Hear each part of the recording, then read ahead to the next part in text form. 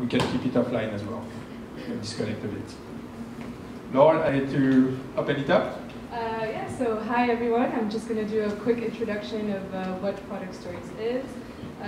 But first, who's been to a ProductStories before? This is our 6th. Sweet. Cool. It's become every meetup, it's more and more people, so that's nice. But for those of you who don't know what it is, the idea behind ProductStories is to gather people from the startup ecosystem around everything that has to do with products. So it can be marketing, it can be growth, it can be data, and it can be obviously product market fit for today. So we also want it to be very collaborative. So please, every time you have questions or comments, just raise your hand and we'll happily have you jump into the conversation. Yeah, I think that's the main thing. It's organized by myself, Arnaud, and Thomas, who's the one who probably just saw at the accueil. I forgot how to say it. At the entrance. Thank you, Laure. Voilà. Welcome to our 3 guests tonight. So we have Arthur from Job Teaser, we have Maya from Aircall, and we have Guillaume from Bearer. Do you know any of those guys, any of the company as you read, if you know them already? Cool. Sweet. So welcome to them. Big round of applause. I think you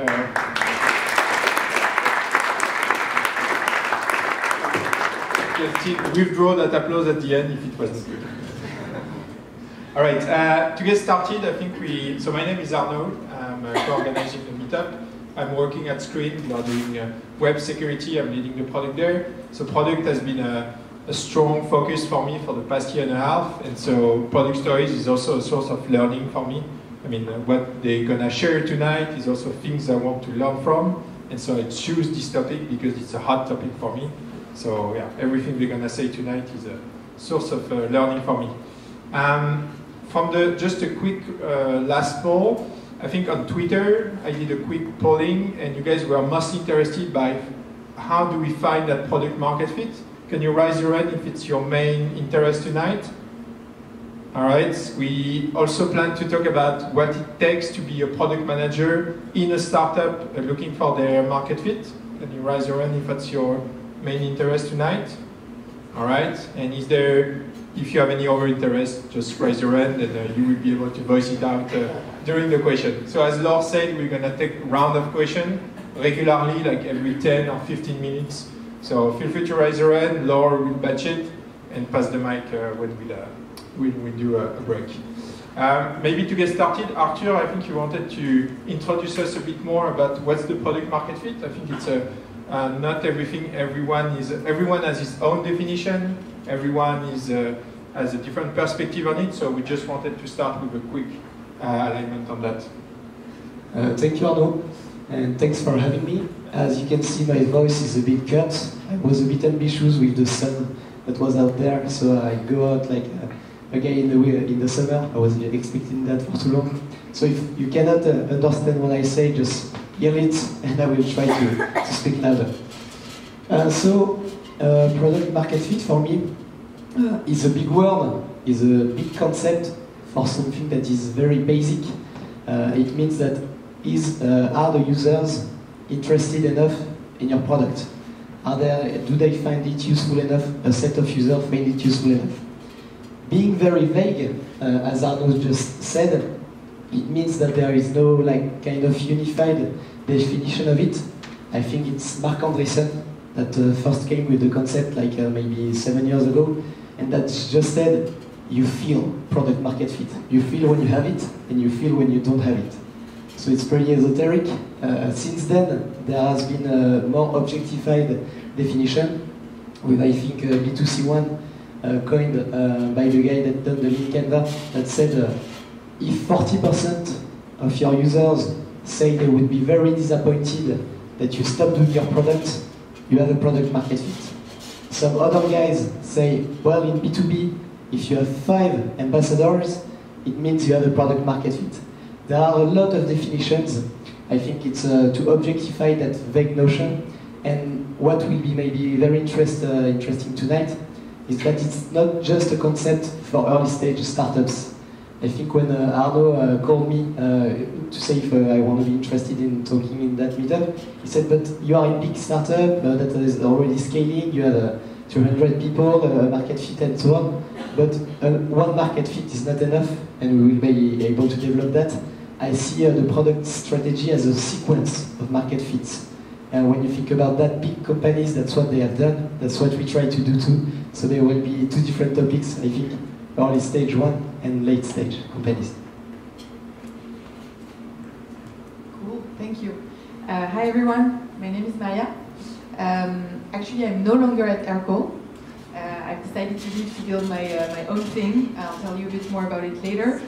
But I worked at Aircall for a while, and I'm going to tell you about how we reached several, or didn't reach several market fits.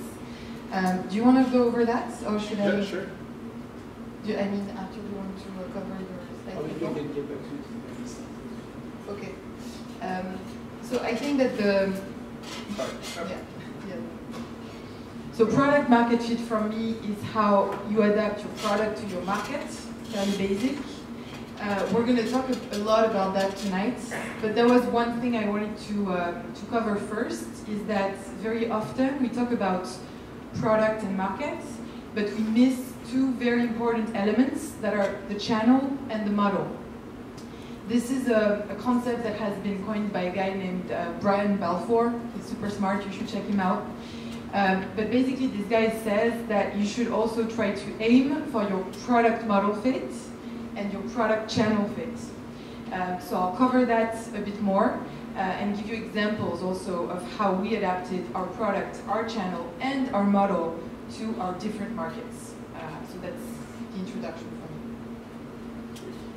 Guillaume, you have something to add? Just a quick one. I'm Guillaume, I'm the co-founder of Bearer. So this is an early stage startup, which is interesting. So I'm here as like a CEO, which is usually the first product person in the company, or should be, depending on how you see it. And I've achieved product market fit, or tried to achieve product market fit before in previous venture. And it's interesting to see how all that world evolved. I started that over 10 years ago at a previous company. And there is process now. There is like a lot of documentation, there is a lot of articles that they mention, and it was structured, but it doesn't mean it's easy. And as of today, well, I'm in the middle of it, in the middle of the customer discovery. It's interesting to do that kind of that ping pong in the discussion with you guys that work actually at companies that achieve it. I guess even if you don't get it once and it's forever, this is something that you always need to continuously make sure that you get. So that's how we're going probably to discuss that, and this is my contribution to the discussion with not being a product person. Awesome. Also, we can give a quick round of applause to Videdressing, who's hosting us tonight. Videdressing.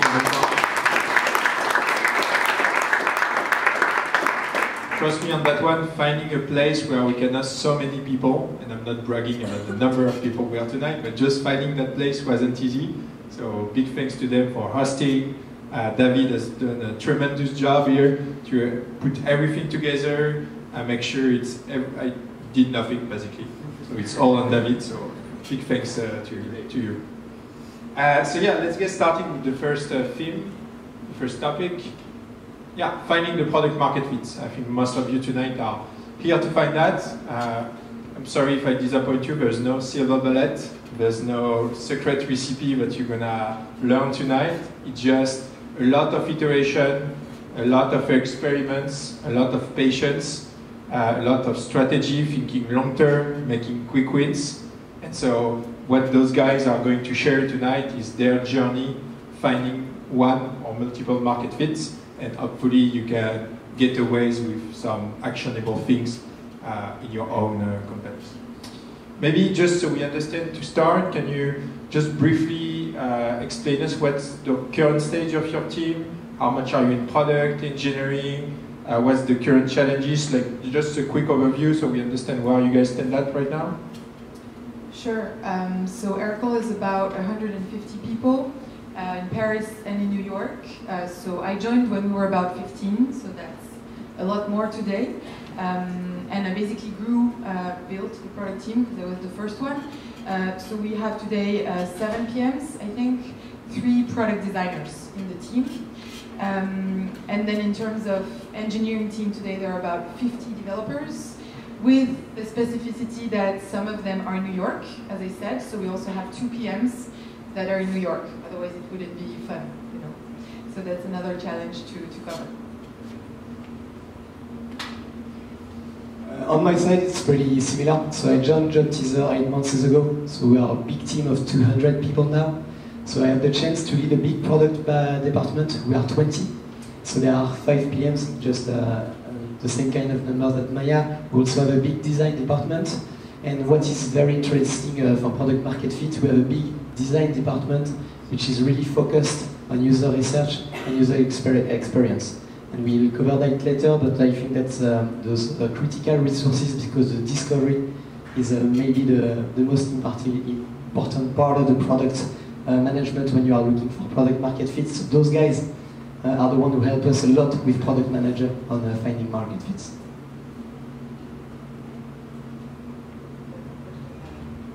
Yeah, we'll take a question like in, yeah, Nora, you, yeah, Jacob, and a question for later. It's just, yeah.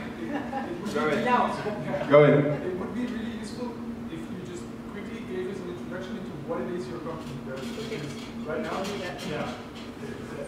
Sure, you don't know Aircode and Job Teaser? Where are you living for the past year?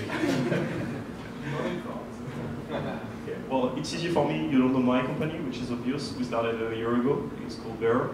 Basically, we're helping developers and SaaS vendors, so developers to solution engineers through product people, scale their integration strategy. We live basically in a world where you use tons of software, and yourself, as you're doing the software, you need to connect to the world. You need to be integrated. You need to integrate yourself into other software, and basically everything relies on APIs. We've been working on APIs for the past 10 years. We kind of know what APIs are and how to build them today, but it's still a struggle to actually build something meaningful at an interesting cost, I'd say, and to maintain it over time. So we're building a technology to help you scale those integrations that actually comes on top of API. And one of the goals and probably the bullish thing is to say we want to standardize integration in a world that is actually not standardized at all. And just previously, my previous company was actually on the EdTech market, and I managed the entire engineering staff of a company called Skillsoft, which is one of the oldest SaaS vendor in that market, which is a 3,000 employee company. And just to relate to the number of people, there are like 50 people in the product. So that's also a different scale, and with like 6 different regions in the world. So that was a huge mess. So I can relate to how we deal with that at a different scale. So Aircall is a phone system for businesses. And so what's interesting about a phone system is that basically every business needs it. And so that's why it was a big, not a pain, but it was complicated to find product market fit because we wanted to choose the right market. So I'll tell you more. But yeah, it's a very, very wide product, I can say. So on Job Teaser, we are the career coach for students. So we are their official tools when they are in schools. We have more than 400 universities that have Job Teaser as the career tool of the students across all Europe, basically. So that's the first market fit. Market fit we had to find is with the university. Our business model is a bit original because it involves 3 parts. Basically, it's free for schools, so they have a whole platform to deal with career coaches and career services. And we finance it by having the companies paying to diffuse like offers, mark employer, and different content on the platforms. So if you want to reach any student in Europe today, the only way to do it is through Job Teaser, basically, because we are in the universities, and it's almost a monopoly to say. So we are very lucky to have that. Awesome. Can you, just because that's very clear from every one of your pitch, that you guys have this market fit because you are able to pitch it in a very direct way. Like, we are doing this for those, boom. There's no like, yeah, we're doing that, but also we want to do that, and maybe we will do that at some point, which is typically the exploration phase. Maybe you can explain us quickly the timeline of market fit, maybe, and for you, Guillaume, maybe more, where do you see that first market fit happening, and why do you feel it? Just to start in a quick way on this, I think Job Teaser is pretty interesting cases because they lived like almost 5 years with a weak market fit. So they don't like when I say that, it's recorded, I'm sorry, but they tried to do Welcome to the Jungle like 10 years before, and without having really the media and the kind of journalistic aspect of it, so it didn't really take off. At first it was just giving information to the students through video content, okay? And it's 5 years after that when the ESSEC Business School, and as some of you might know, just said, well, it's cool with your videos, but can't you just replace our fucking old job boards, which is ugly as hell, all students hate it, and we have a career platform that is so ugly. So they say, yes, why not?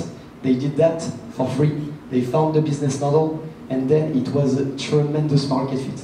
It was like the company went from about 30 people to 200 in a matter of a few years. So we doubled the size last year, so it was really a big product market fit quest. I think that lasted almost 6 years, so they were very courageous, so don't give up, guys. And it's all today an amazing company. So I think for us, as I was saying, the important part was choosing the market that you wanted to go for first. So the mission has always been quite the same. There hasn't been a pivot in that specific context. But when I joined 3 years ago, Aircon had a fit for very small businesses. So we're a SaaS, so we sell per user. And so it was 2-3 users. Like if we had an account with 10 users, it was a top VIP account. And so at that time, we wanted to go up market with a higher ARPA for our customers. And so this was the first time where we really needed to make a decision.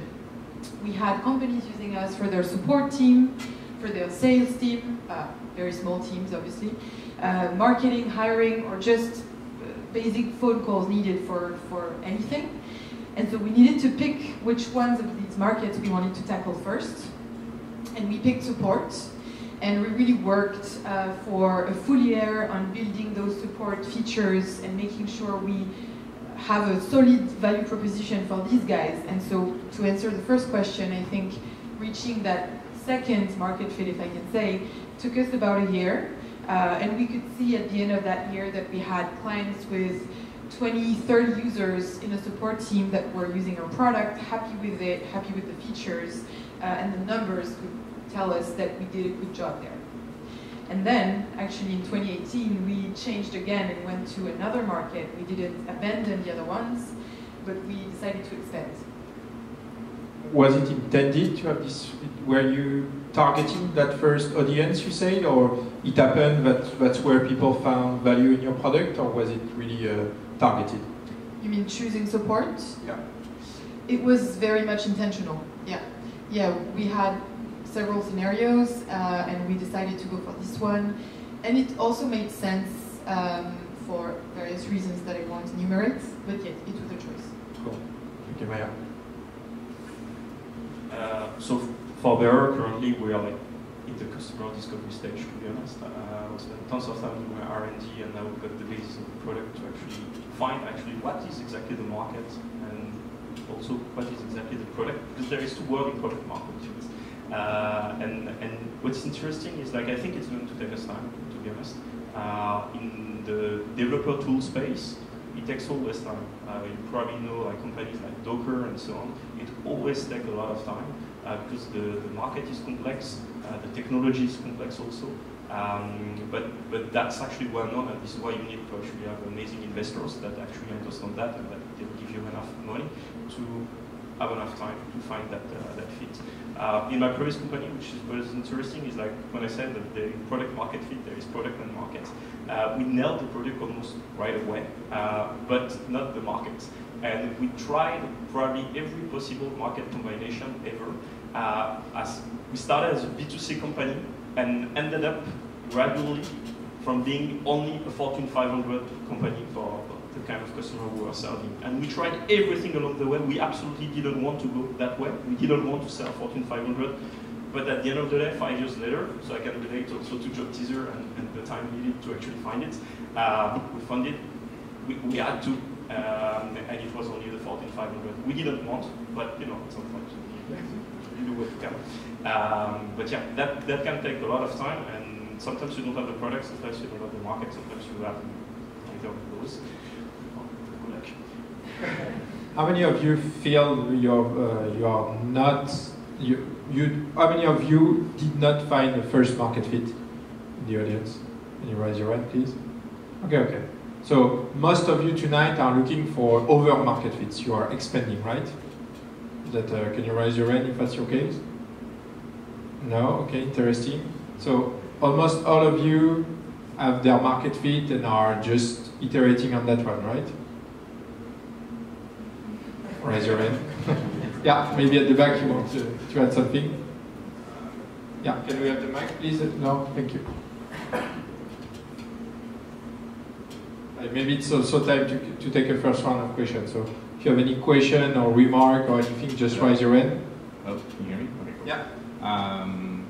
Okay, so I think product market fit, like, and your roadmap and all that jazz, like, happens. Like, it's a lot easier once you're a big company or once you just are a company and you have an actual product. When you're building your product, like when you're super small, so like 15 or even smaller, what you build is like really important, right? Because time is like the essence, because you only have so many dollars of funding. So how do you, tell me, kind of like walk me through your process for knowing and deciding what features, like what to build, and knowing what markets to go after. Like you have a hunch, we're all humans, so we all have this like intuitive sense of what could work, but how do you validate it? How, like, what are the steps for you to jump in and say, like, we're going to do this, not this, and why? I think that's like really important, because you might have a hunch on the fit, then you have to test it. You have to test it in a really cheap way, and that's, I think, what makes or breaks a startup. So I'd like to hear your thoughts. Awesome, that was my next topic, so perfect transition. So just to recap for everyone, the question is, how as a product leader or product manager or product CEO, Guillaume, I think Miriam is here as well, so Miriam is working on the product at Bearer as well. How do you prioritize the feature you want to build and test those features against your assumption for the market fit? Well, I guess before testing and before developing, well, you start with a hunch, so you start with a vision, which is normal, but then you need, and that's, I think this is the hardest part of being the founder and dealing with the product, is like you've got that vision, but you need to discuss with potential customers, and you need to do that customer discovery, which is not about finding a customer, which is just about asking them questions without trying to have them answer what you want. So there is a specific way of asking the question, which is not easy. And it's not about convincing, neither it's about evangelizing, which is very hard, because when you're the founder, you spend your whole day doing that, and your whole day doing that to investors, trying to convince. But that, you actually need to refine yourself, and it's not about that. It's really about asking some basic question, listening, and doing that 10, 15, 100 times, 200 times, and then you actually learn a lot about who are your potential targets, what kind of feature resonates into the mind of your potential customers. But again, at the end, probably interview 100 and maybe only 10 of those might be your potential customer tomorrow, or maybe even less.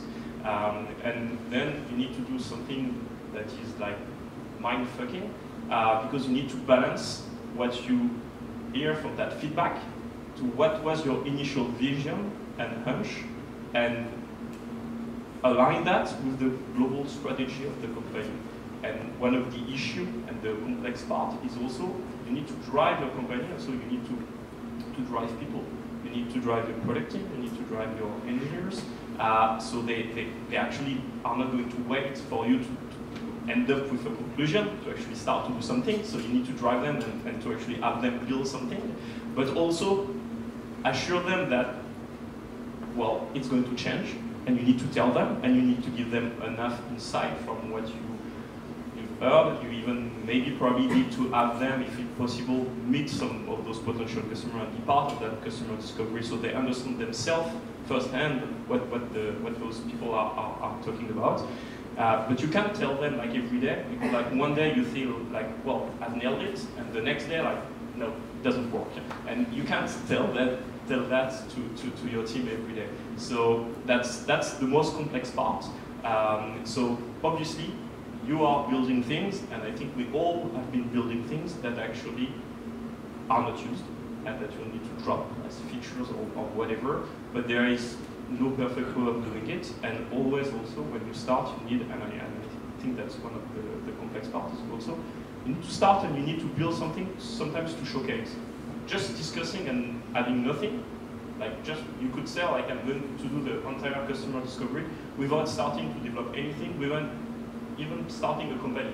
You can try to do that, but it's not going to be enough anyway. So you need to do that customer discovery once you are actually building the product. And this is like that balance where obviously probably what you're going to build is going to be thrown out, but that's okay. And I think if you see what the most successful company that we're using today, how they started, they all shifted at some point. They all understood many different things, and I think one of the interesting examples is Twitch. Like Twitch, they spent years doing like just in TV, like you don't even know what this thing is. And at some point they figure out, well, this is gaming, and actually gaming can apply what we've been learning into the gaming industry, and they actually started to do like a real customer discovery at that point, which they didn't do before, and they shifted. But it's always the same for every company, so there is no magic recipe. But probably the most magic thing is just talking to potential customers, but not trying to convince them. And honestly, that's the hardest part. Thank you. Yeah, I think I couldn't agree more on the fact that there's no like easy answer. Otherwise, we wouldn't have a job because it would be too easy. But it makes me think of three things. First one, definitely agree.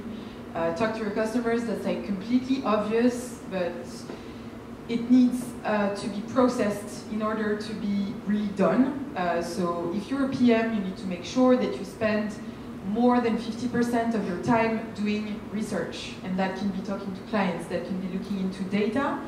But I think one of the main issues today in product management is that PMs are project managers in a lot of companies, and they spend 80% of their time reviewing tickets, validating tickets, doing project management, and that's great, but this doesn't leave enough time to do that research that's so important. So I've spent a lot of time at Aircall building processes to make sure that the PM has the time to do that research, and that means empowering the lead developer a lot more, empowering the designer a lot more, and I'm really convinced that if the PM has a good understanding of the problem, someone else will find a solution, and find it will be a great solution if we were able as a PM team to understand and convey the problem in the right way.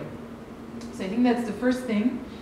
Second thing, data, obviously. Again, that's basic, but for us, when we had all of those customers at the beginning that were all doing different stuff, obviously we looked at data for those, so adoption of features for them, but then also the NPS, so the Net Promoter Score. Do you know what it is? Yeah. And so we, of course, look at NPS globally, but we try to segment it as much as possible. So NPS per country, NPS per persona, NPS per product, and this really helped us to see that these guys were happier than these guys, and so it was really obvious we should go for these guys. So that's the second thing. And then the third thing comes a bit after, and I think this really, if you're a head of product, is the key to your job. I said this already at a Play-Doh meetup, so sorry if you're hearing this twice, but I believe that the most important part of my job was to be the guardian of focus at all times. Specifically in a company that grows like super quickly, everybody gets so excited and wants to go everywhere. The sales team is on fire, they want to sell to everyone, and you are the only person, as a product person, whose interest it is to say, sorry guys, but this is not our market, please don't sell to them, otherwise we're going to regret that in 1 year. And I made that mistake, and I wasn't verbal enough on that point 2 years ago, and we paid for that after. And so after that, we created, again, processes. I really like processes. to prevent that situation, we introduced something that's called the deal desk. And this means that for every new potential deal that's coming in that's a bit like, there's a committee to validate whether or not we will sell to them. And we end up sometimes saying, no, we're sorry, you like your product, but we will not sell it to you because we believe you will be unhappy with it.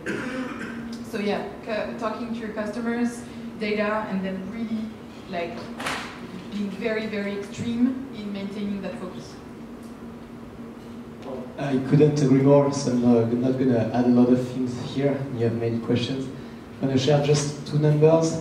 When I joined Job Teaser, the product management process was designed so that product managers spent about 2/3 of their time doing exploration work, discovery work. Okay, so it's not behind their computers or trying to help the developers and be what I call the backlog nurses to do perfect Jira tickets.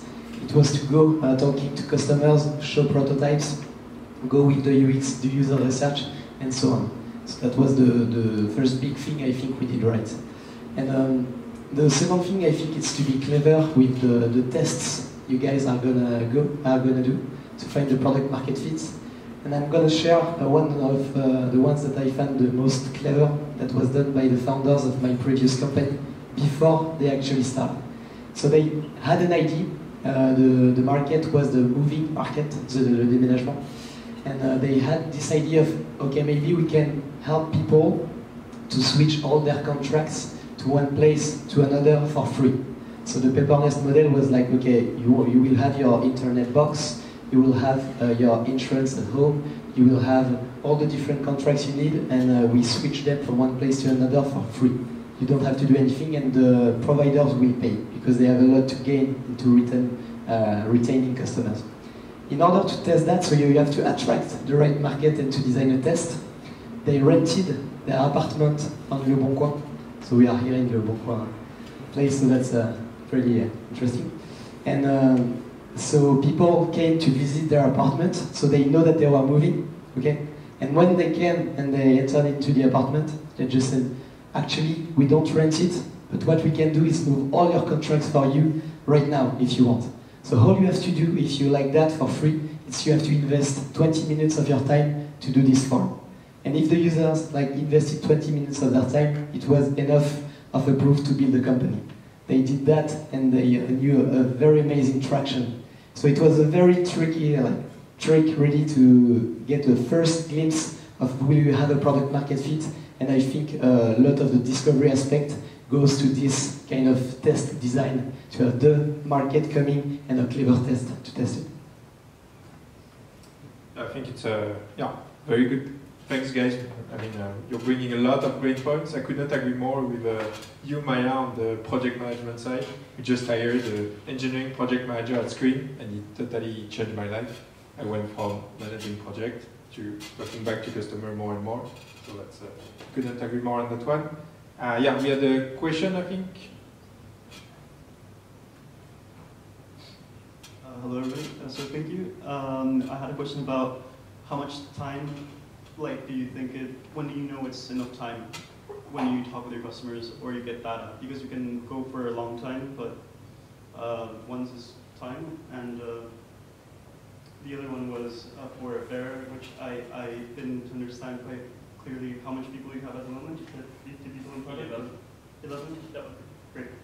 That's 11 and all remote, if I'm not mistaken. So the question, I guess, is how many time do we spend before we are sure enough so we can build the product? We have a kind of very arbitrary rule on our side on discovery. We do user tests. So with discovery, the point is to address the biggest risk at first. And most often, you know the problem that is on your market. The biggest risk is did the solution you design is enough to make people switch to their current habit to the new product. That's what you want to test in a reliable way. So we do a customer's interview where we check, do they have the problems we are trying to solve? Then we show a very high fidelity prototype that is almost looking like a product. And after that, we try to make people invest. So there are very different ways to do that. If you're in B2B, you can say, okay, So you're going to buy a subscription, even if it's just a PowerPoint right now, or a principal design or whatever, so you're going to buy it. If you are in B2C, it could be, okay, so you're going to give us very personal information, and we're going to call you, so you're going to participate in building the product. So you know that people just don't say, you mentioned it at first, you have to be sure people just are not nice and try to say, yeah, it's very good, I would use it. So you have to make them invest. So what we do for B2C is that, okay, so give us very personal information, your phone number, and we're going to call you once a week so you can help us building the product, kind of. We have also a big form designed in order for people to invest a lot of times, and if they do that, it's cool. And our rule of thumb is that once we have 5 people that are in the core market and that are interested enough and they do that invest, we say it's good and we build it.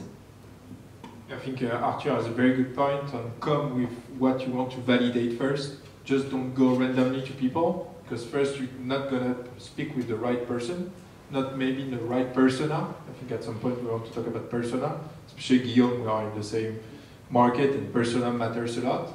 And so yeah, just don't go randomly, go with hypotheses, go with things you want to validate or invalidate. Yeah, I think use it all. I think I can't answer your question. I think it really depends on what project we're talking about. I think we spent about 2 years doing research on analytics, which is a huge part of our value proposition. Still haven't figured it out, and we don't want to build something that's not relevant. That's, of course, a matter of priority of the topic and how much it hurts your customers. I think for me, the one rule is that I ask the team to never ever start a project before, or even never start specifying a project before they can't answer those questions. So the first one is, what's the problem we want to solve? Second one is, why do we want to solve it? So why is this a huge priority? For who? And what won't be in scope? Those 4 questions, they have to fill it in a document, very much inspired by Intercom, their intermission doc, I don't know if you know it. So they fill out these documents, and I review it, and I challenge them a lot on that document, and that's kind of the starting point of the specs part. Other than that, I can't help you, I'm sorry. Well, I agree. I think it depends really on the product and the complexity of your market and the personas, as you said. I think when you're early stage, obviously, well, you want people that are engaged, that actually are able to pay, or not even pay, honestly, at the beginning. It's actually use the product is probably enough. And so you tend probably also to build feature that you're not going to persist over time, but you need to have enough hunch, and more than hunch, based on actually your customer discovery, feel that, okay, if that potential customer actually is going to use my product, if I build that feature, and it seems that that feature kind of resonates a little bit into the mind of more of them, let's do it. But you're probably going to be, you know, 50, maybe a bit less than 50% of the time at the beginning, building things that you're not going to scale over time, and that you're going to have to deal with at some point, and probably, obviously, kill the feature, and maybe kill the customer.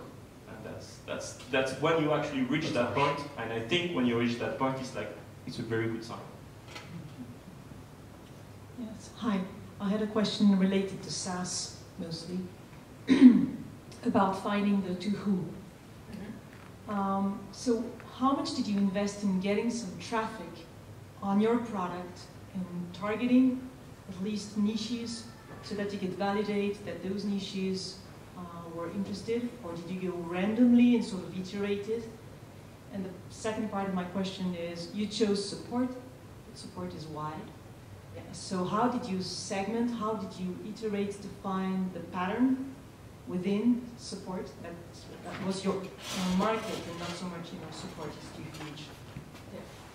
Can you repeat maybe the first part, because I'm not sure I got it. First part is, did you invest in getting some traffic on your product in order to segment and know the sub-segment that was mostly interested in your product? Or did you not? Yeah. So maybe I'll answer by the second one. So yeah, support is huge, definitely. And actually, it wasn't going for support. It was going for support teams, 20 to 50 people. So that's already very much restricted. that's kind of like the first market that we had is very small businesses again, but so it was it was smaller than support, definitely.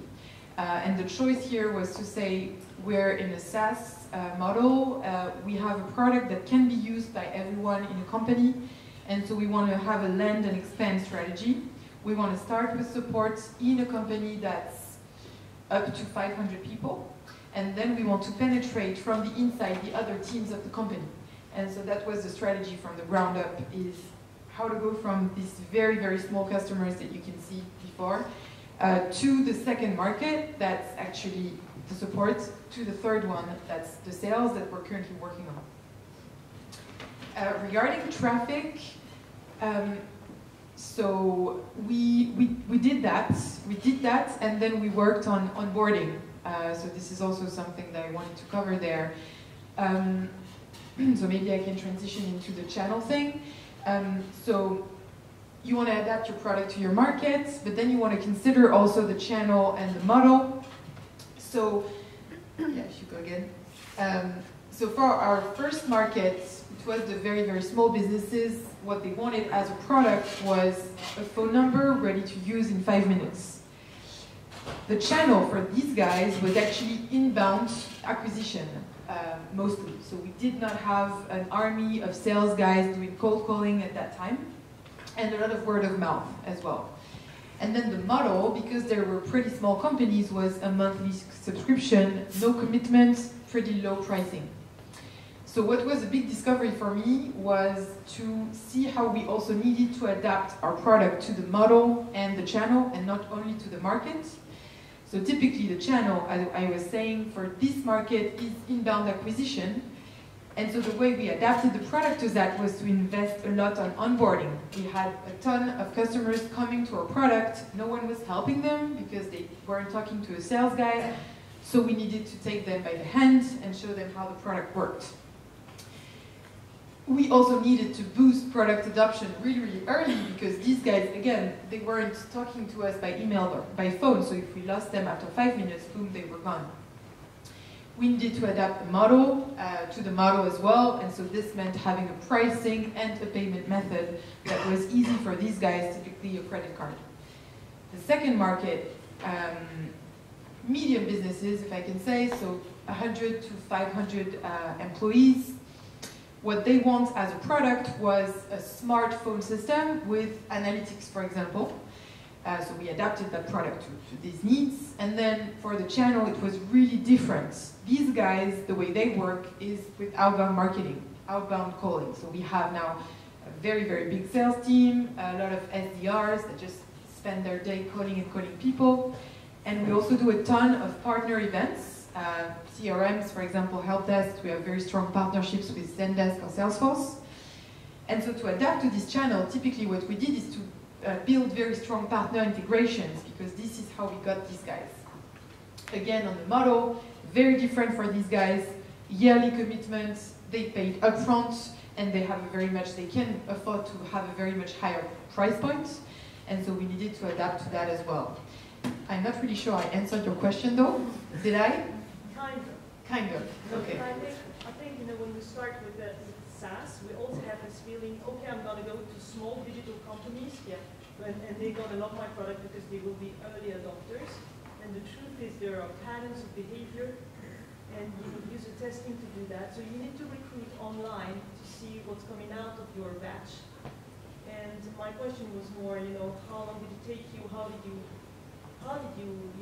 apply the strategy of iteration to just say, okay, I'm not going to go out in the world and just target every digital company, or startup and see what's going to fall. How did you just narrow the market? Maybe it's countries, maybe it's industries or sub-industries. How do you target? You have a channel, you can't boil the ocean. So how are you going to get that? I think for us, it went down a lot to the website and the value proposition we emphasized on the website, which was very clear. Phone system for support, and we actually had so many debates about that. Should it be phone system for call centers, for example, because that's like the sales wanted that because a call center is many users, so they get a higher commission.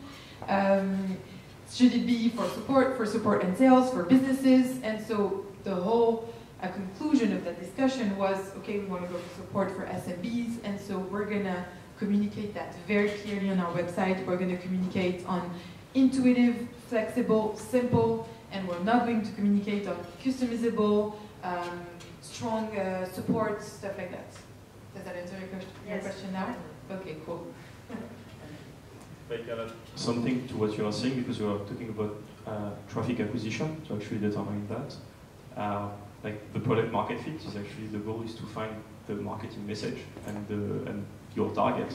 So before doing like tons of traffic acquisition and probably spending tons of money for nothing, and having like a huge number of potential customers that you don't actually know how to handle, that's why you need to do things that don't scale and without actually investing in marketing. And then once you actually know a little bit more about who is your target, then you can do marketing and you can invest into traffic acquisition. But if you do it the other way around, it's never going to work. I guess the difficulty at our stage is that we can't make the difference between a small site, a weak signal, and something major. It's difficult to just make a difference on small scale samples. So we try to get some traffic. I'm not talking about getting some money into that, but getting some traffic to test messages and all. I think that one part of that that I didn't mention is actually the integrations that are very, very core in the value proposition of a lot of SaaS products. And then if you piggyback on another company's growth, you can really choose which company. And so typically for us, going for Salesforce, that's a huge company with very big names, or going for Sugar CRM, that's a very smaller company in terms of markets, really made the difference. And at first, we started to go for Salesforce, didn't work at all. And so we went back with Intercom, had a big partnership with them, it worked so well. And then Salesforce was big for 2018 when we were bigger, and at this point it worked. Yeah, I think I would plus one on Guillaume, because I feel like if you're, like, coming back to what Arthur said at the very beginning, like take 5 people, and if they could become ambassador of your product, then you can accelerate on that. Just don't like burn money, energy, anything on getting more, because that's not what you're looking for qualitative and not quantitative. You had a question at the front? Yeah, I have a question. So discovery and user research is really important to get an understanding of where you're at. It will give you the feeling, am I product market fit or not? But is there a way to get the big picture at scale? Like, is there a metric, a KPI? You talked about NPS. Is there something else we could look at? I don't know. Well, there is this question I mentioned at first. One of the most accepted definitions is that once you launch even a feature, you can look at product market fit on a very different kind of scales, and you can ask, if I remove that product, would 40% of people declare that they are very disappointed into losing it? So that's one way of seeing a product market fit that is quantitative. There are a lot of different ways to do it. Of course, it's different when you have a B2B one.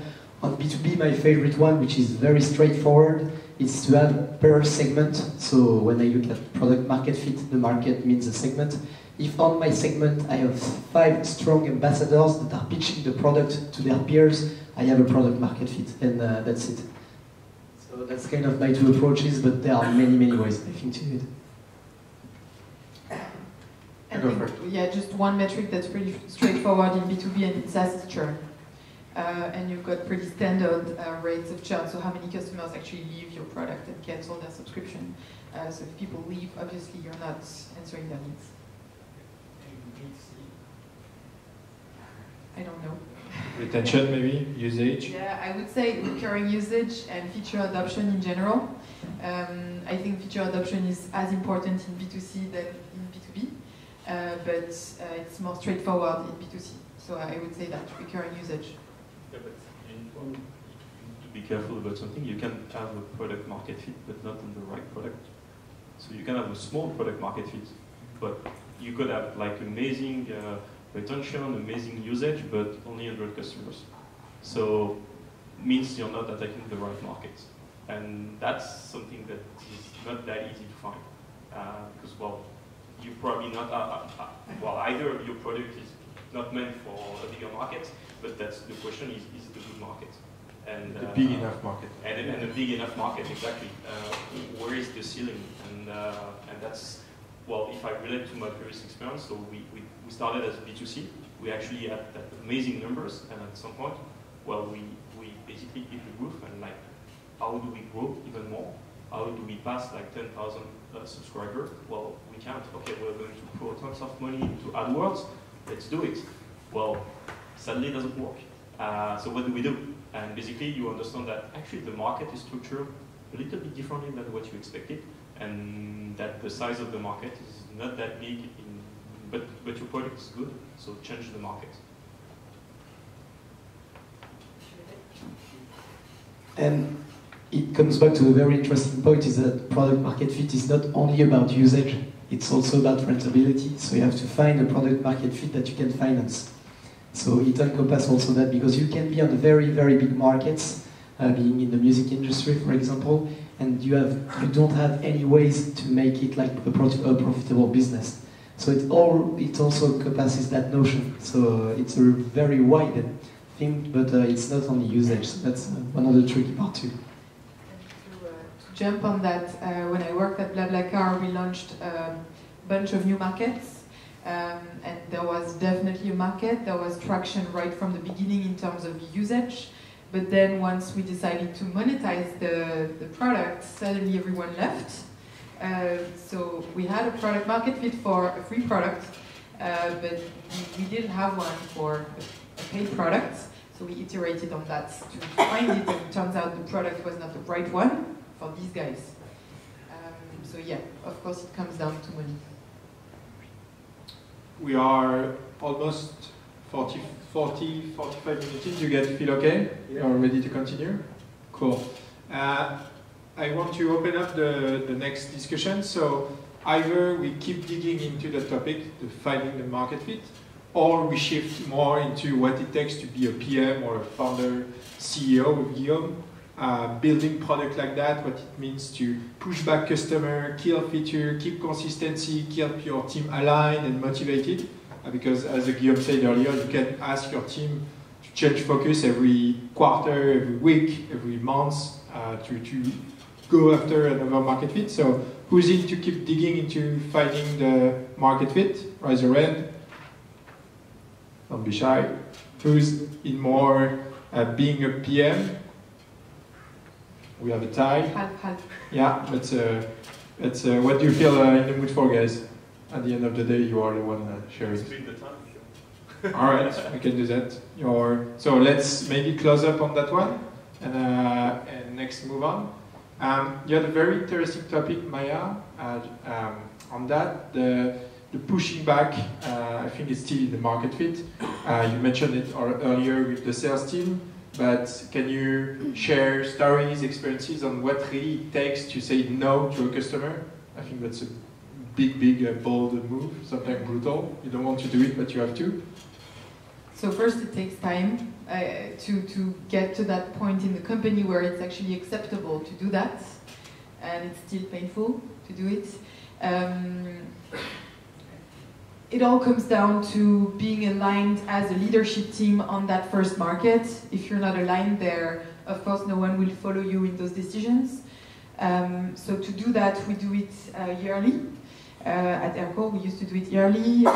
So every year in December, we all flew to the New York office to talk about that and a bunch of stuff.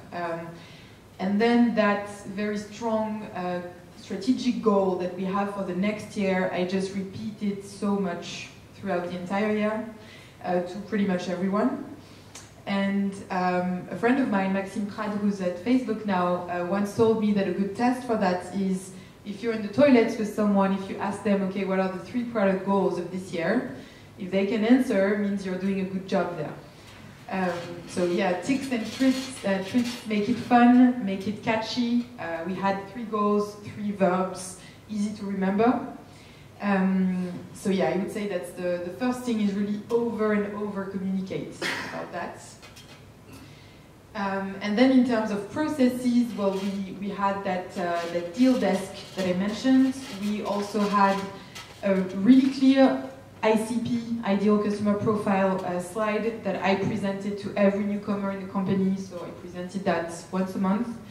The interesting part about that slide is not the customers you want to go after, it's the customers you don't want to go after. And we made that super clear to everyone that joins. And then maybe one last anecdote is that when we went at the very beginning from that customer base of very, very small customers to a bigger companies, we actually decided to go for a pretty radical move, which was to get rid of a lot of the small ones, which is complicated because they used us a lot, like 30 times a day for some. They paid for our service, but we just analyzed that financially these guys were no longer profitable for us. We were spending a lot of time educating them around the product and the necessities to use Airco. And we made that move. It was super hard. We just emailed everyone that our price was coming from 10 to 30 per month, and that we had now a minimum of 3 users to use Airco. So that was almost, that was multiplied by 9 for some people, the price point, which is pretty much impossible to do. And it was a very tough time. We got a lot of complaints, but it was the best decision I think we made in those 3 years. Really helped us to start again, start fresh. We saw right away that NPS was going better because these guys were simply not happy for us and not the right fit for us anymore. I think there's a question. Yeah. Nabila? Yes, talking about the NPS, I was just wondering, so we are using Videdressing, and we have the case where a customer just close the windows and it gives us a 0 as a rank, and when we ask them why did you put 0, they're just answering, oh sorry, we just wanted to close the window. So did you have this case, and how do you deal with that? Yeah, been there, done that. Okay, if you don't have stories, I have stories. Oh, I think you can just change your NPS provider. Satismeter, they're good. Yeah, just a fun story from this week. So we are using Delighted, which is a simple SaaS to add the NPS, very well done, very simple. And we had this guy, very long, all-time customer, almost with us from the beginning, and he ranked us 0. That's brutal. Like I was like, no, there's no way you put a 0 for us. And so I started to look at the analytics, chase him out on LinkedIn, look at everything he did, and we have this tool called Full Story. It's like Hotjar, it's screen recording. And so I found that session when he voted 0. And so you can see the guy, what he was actually trying to do. He was trying to get into a menu which was hidden by the NPS bar. And so he was looking around, he was like, fuck, I want to get rid of that thing. Click 0, dismiss it, and was just looking after the menu. So I still don't have the final word, but Full Story was helpful on that. Just yeah. How frequently should we measure the NPS? Do we have to wait for releases? My answer would be real time, but yeah, we were really big on NPS at Airco. We even had lights in the office that every time there was an answer would turn like red if it was a bad one, green if it was a good one. That's cool. We had an NPS channel on Slack. The entire company was on it. People were commenting on the comments of the customers. And then it was, I mean, in terms of rituals, it was said and followed every week at the weekly all hands call. But how do you avoid false negatives of users just wanting to close the window? Oh, okay, sorry, I didn't get the question. We sent it every 3 months in order not to be too intrusive, yeah, to the customers, but we internally followed it every day. So another fun story on that one, we had a bug where we went sending it almost after sign up. And so you have this bar showing up, and we have this guy who says, shut up. Why does this guy say shut up? And again, finding the recording, the guy was on the onboarding screen, and he was like, it's too early, guys, to ask me something, go away. So yeah, don't make that mistake as well. Plenty of story around NPS these days. One very, very basic trick is that send it by email. Also because in the product, they are focused on doing a task, so you interrupt them. If you send emails, it's very reliable sometimes. Very simple, a bit more old-fashioned, but it works.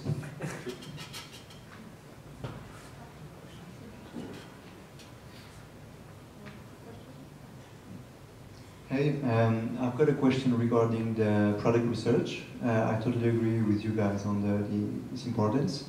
My question is, who do you think should do it? Do you think you need all the products doing it on the project or feature they're going to work on? On my side, our vision has evolved a bit on this. At first, it was only the PMs that were doing the discovery part. And we found that there could be a big leverage into having also the development teams sometimes participating in the product. So it's much more important right now. I give a bit of context, but we switched to OKRs, basically, so we have not anymore roadmaps with a bucket list of features. Teams commit on a metric, that's it, and they find the right solution to reach that metric. Okay? So it brings back a lot of ownership on the team. So there are a lot of debates on what should we do as a team. They are their team of entrepreneurs, that's how we define squad. And there is a triptych with a UX guy, a PM guy, and a lead engineer, and those three have to be implied in the discovery work all the time. So they go to customers' meetings, sometimes they fly out even to European countries to do so, but it's much more powerful when you have those three guys convinced than just the PM that is trying to evangelize. So we are moved from PMs to a lot of guys, even sometimes all the squad. I agree, we try to make as many people do it as possible, so the product and engineering team all have to do at least one customer physical visit a month. Everyone does support as well, pretty standard. And then the leadership team, we also all had sponsorships of certain accounts, so we had to do calls with them. But then, of course, the PMs and the designers spent a lot more time visiting and calling customers than the rest of the company. I think one other interesting part that we kind of missed, or we were really late on it, is product marketing, having a product marketing function. The way I see it is really more on the American vision of it, which is that this is a function that's in charge of analyzing a market dynamics, a competitive landscape, and trends in a market or in an industry. And so we actually just hired 2 months ago our head of product marketing, and I mean, I wish she arrived before because this is just something that's a full-time job. So we, as like the PM team, used to do it, but I think it's really important to have that function a bit earlier than us. That's the question actually I wanted to ask you about the product marketing, because the job that you mentioned as a product person that evolved from like project manager to someone thinking more about research and even marketing actually resonate as like a product marketing person, which is a kind of a new job role that we discover in Europe that has been around for kind of a lot of time in the US. And today, what we are encouraged to do by our investors, and I think we can relate to that also, obviously, is to actually hire product marketing very soon. And that person actually helps you in your customer discovery and your customer research right away. And the way to define a product marketing person, I think, well, very different companies. Yeah. I asked my fellow background matters so much, but the background of that person. Yeah, that's like the ship with 5 feet, basically, that you are looking for. But that person is so important, and honestly, right away, and to answer your question at the beginning, it depends the stage of your company, so who is actually in charge of discussing with customer. I think we should make sure that you never forget to have C-level still doing that. And when the company grows bigger and bigger and bigger, sometimes like the responsibility is like probably more like on the sales and the product team. You always need to have leadership there, because if you don't have the leadership, well, the leadership actually lose track of the ground and what exactly happening, and this is how you end up usually in a very complex situation, even in terms of product. And this is the same with sales, and like when to say yes or no to a customer. At Skillsoft, when we were 3,000 employees, that was a software company that turned out to be a sales company. That was a fucking nightmare. I've never seen that before. We made like $700 million of revenue, so pretty amazing. But the product was, I don't think like anyone actually knew exactly what the product were doing anymore, because sales people were selling everything they could.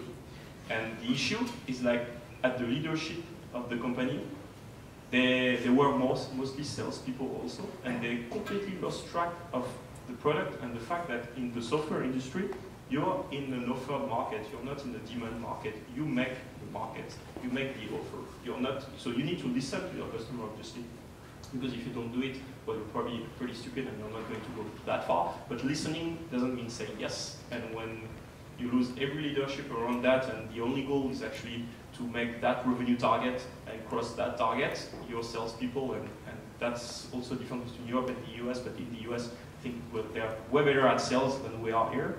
But also, that means like they can actually get nuts about that and forget everything.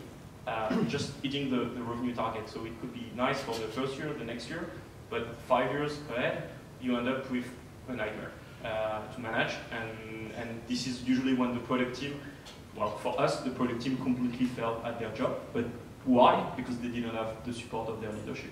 That's also the thing. So keep having leadership involved in all those questions. That's key.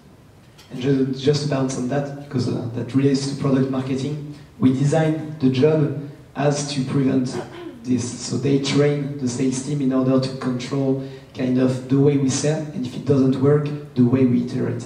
So our product marketing role is much more down the funnel than you may have. So it's a choice. Sometimes there is a bit of conflict here. They want to be at the top of funnel. On our side, they are doing the go-to-market strategy. They are doing the pricing on their side, and they are doing the internal training to make sure that we sell stuff the right way and we iterate the right way. They're actually doing it too. Like they're doing both, I hope. But to jump back on what you were saying, isn't that the job of a product marketer, understanding the market? The way I see it is that the product marketer is in charge of having insights on an industry. So this is very broad. So for example, for us, okay, we want to penetrate the sales SMB market in France, whatever. The PM, the product manager, will do some research and then come back and say, well, we need mobile. We need to lower the cost of our outbound pricing or whatever. But then the product marketer will say, there's something big going on in the phone industry about AI, artificial intelligence. So maybe you guys in the product team should start and look into that, because like everyone's starting to acquire AI companies and nothing's going out yet, but there's something going on, maybe you should look into it. So it's like a very much broader insight. Then the product marketing is never going to say, I believe that this segment of customer needs us to improve that feature, for example.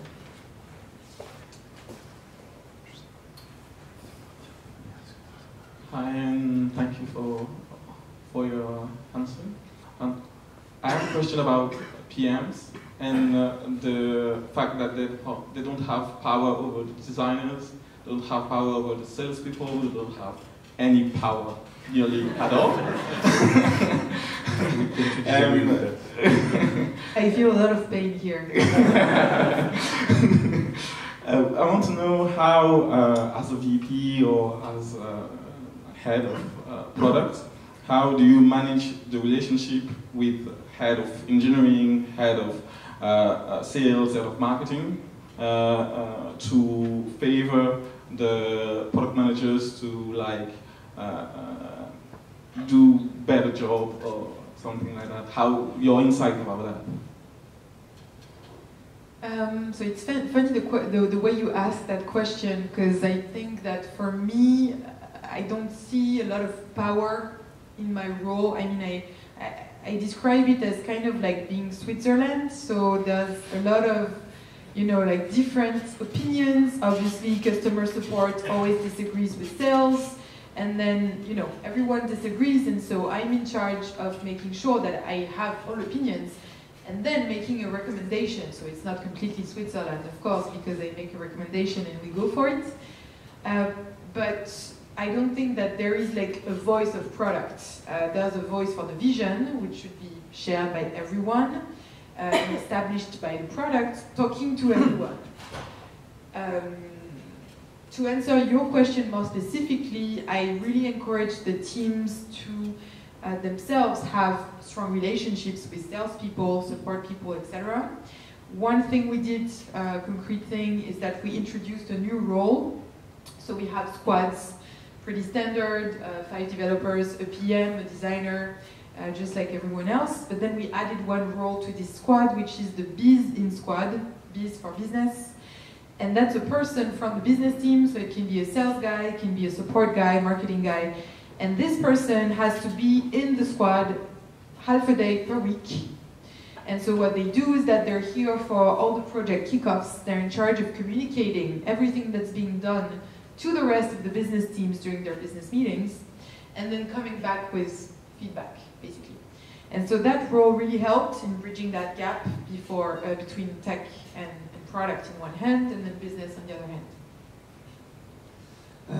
On our side, the one thing that released a lot of tension, and that I think will help a lot PMs to kind of have the power, if I take your pain right now, was to move to OKRs and to change the way we commit. So we do not commit on this thing that had a lot of tension, that everyone wants to participate in, that everyone wants to put stuff in, which is a roadmap. So we just say our product managers are entrepreneurs, we are investors, okay? So we give them resources, UX, engineering, research, market, and so on. And then we commit on the metrics, and we have board meetings when we review their OKRs. But what solution will they choose? It's their own problem. It's not ours to define roadmap. I think that maybe there are a lot of ways to do it, but that maybe it's the most pregnant and most efficient ways we did it to empower the teams, and in particular the PMs. What they usually say, mostly for the product and engineering, which usually spend most of their lives together, like if you're VP of engineering and you're VP of product or you're head of whatever, they don't play nice together, you need to fire at least one of them, if not both. Because honestly, if that relationship doesn't work, nothing is going to work. And it's difficult, but that relationship needs absolutely to work. And usually you see companies that are successful is that when that relationship is working well. And because that relationship can bring like tons of tensions, obviously. And there is like, it's about people at the end of the day. And but that specific one is so important, and obviously at the beginning, but I think at every level of the spectrum of the size of your company, you need that relationship to work very well. Maybe Guillaume, since you wear multiple hats at your stage, you are the salesperson, you are the product person, you are. So I don't do anything at the end. But how do you keep that energy going on in the team, this alignment? Like, I think at our stage, the screen stage, the bearer stage, it's very intense, draining, because you are changing focus a lot of time. Maybe you are killing the product you were building 3 months ago and you are building a new one. How do you manage that energy, that alignment? You need the right people. You need to have them that they know why they signed for it. And again, it's about people at that size at the beginning. It's just about people. Who are you going to hire? And the first people are not always, and even usually, the best one at the end, and the other way works also, and that's something important to keep in mind. So carefully choose to be who you're going to work, that they understand that it's going to be complex, going to require a lot of passion, a lot of patience also, a lot of dedication. Sometimes they are going to have to, although you said that in English, but manger les couleurs. Say the opposite of what you were saying before, or something like that, go away from your own religion. Or exactly. And yeah, honestly, it's about that, and they need to feel the energy.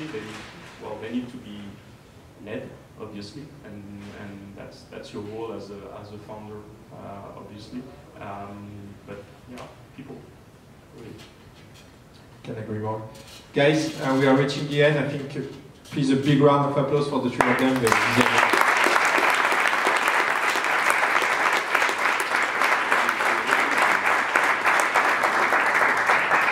Thanks a lot. There is something very special for me.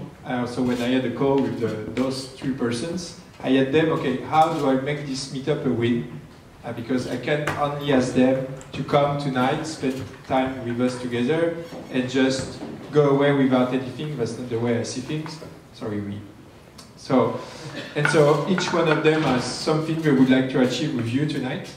So maybe Guillaume, you want to start? So I'm going to apply what I told you, customer research. So what we're looking for is actually product, people, and we're in the right place to actually discuss with us about their integration strategy and how they see their product evolve with integration, either because their product needs to be integrated, they're mostly an API provider at some point, maybe an API first product, or because they feel that their product is going to gain a lot of feature by actually adding integration. And so we're really keen to just discuss with those persons to understand how you organize, structure your challenges, your pain, how you see the future, and just to discuss basically, and to listen. Cool. So Guillaume will stay around. Miriam is here as well. Maybe overbearers tonight? Yes. Yes, overbearers. So you'll find bearers everywhere. Very cool. I can talk with you about that. So I wanted to tell you guys about what I'm doing next. I wasn't so sure about the answer to that question. I have two. So one of the main pains for me in the past 3 years was to hire product managers, just like everyone that's leading a product team in Paris today. And so I've decided to build a school for PM, so for product managers, to create and train more product managers in Paris. So if that's something that's interesting for you, or you want to share something with me about that, feel free to come and talk to me afterwards. But then I'm also going in vacation for the 3 next months to take a break, so if you have ideas of destinations in South America, let me know as well. South America, so if you have a... So on my side, I'm not going to be original. We are opening a very strategic position in product. And as you heard, we give a lot of ownerships to our product guys. Okay? Those people, you say? Yeah. Some people are in pain. Yeah, I feel the pain, so we're gonna talk. So yeah, we are gonna open like positions that are mixing management and product, that are called group product managers, and we are also opening very senior positions on the product side. So if you know very, very talented people, it's all about the people. As I said, you, let's have a talk. Yeah, I've seen, just on that word, I've seen that at play at Amplitude. Amplitude is an analytic product like IP Analytics, Mixpanel. They have that function, so if you're interested to learn more. Cool. Thomas, I think you have a teasing for next month? Yeah, but before we should give Arnaud a big round of applause.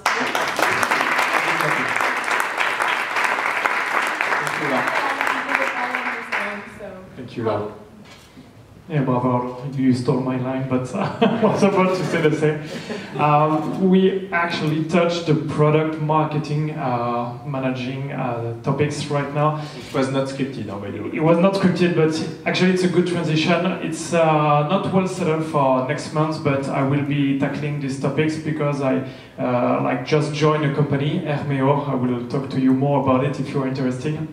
As a product marketing manager, I was a CMO before, and I'm quite curious to know more about this topic, which is kind of like new in the Parisian or in the French scene. So if you guys are interested, we will give you more information on all our channels, like on Twitter, on Medium, on Eventbrite, Meetup, and so on. So please keep in touch. And again, I think we can give like a huge round of applause for our speakers tonight. They were just awesome.